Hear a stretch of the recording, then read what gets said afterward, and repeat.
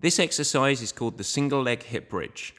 The goal of the single leg glute hip bridge is to use the glute to extend your hip, not the hamstring or calf. Make sure that you place the tennis ball in the non-working hip, and this requires activation of the hip flexors and the core so that you're less likely to use your back and extend your hip. In setting up the exercise, make sure your toes are up, ensure the ribs are down, and you drive through your heel. Squeeze the tennis ball with that opposite hip, making sure that you don't arch your back or push through your toes.